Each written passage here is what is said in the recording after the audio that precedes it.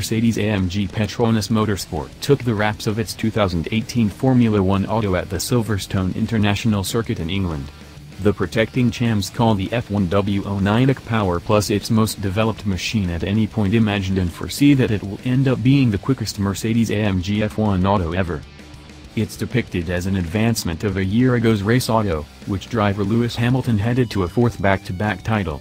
The most huge change is the expansion of the Halo cockpit security, per new F1 rules, in addition to the exclusion of the monkey seat and high T-wings. However, it keeps up the 2017 W08's general plan standards, with a similar wheelbase and a marginally expanded rake point. The attire depends on the 2017 uniform with more complemented lines. There's additionally 4 of them, one for every title Hamilton has won.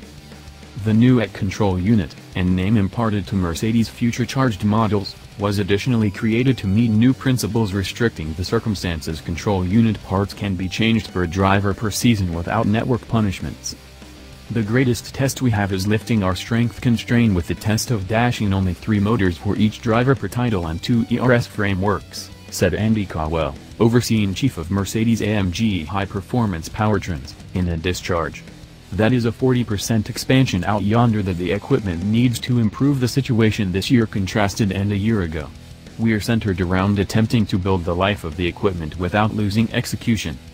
The group additionally looked to enhance the bundling of the powertrain, a 1.6-liter turbocharged V6 with 2 electric engines, in addition to ignition effectiveness and equipment rubbing decrease. Hamilton returns for his 6th season with Mercedes-AMG and is joined again by Finnish driver Valtteri Bottas.